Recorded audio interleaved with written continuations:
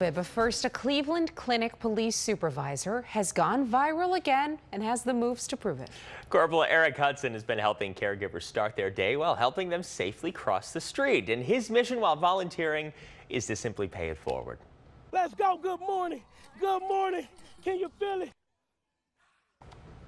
That's so sweet. He's been with the clinic for 18 years, says he loves his community, and the community loves him back. Okay, this is great. And what a great way to, if you're going in there and you want to get, and you're trying to get jazzed for whatever is going on, what a great way to lighten the day. I love our crossing guards. Shout out to my girl Gwen, who gets me and my girls across the street safely every day. Love it. We're thankful for you.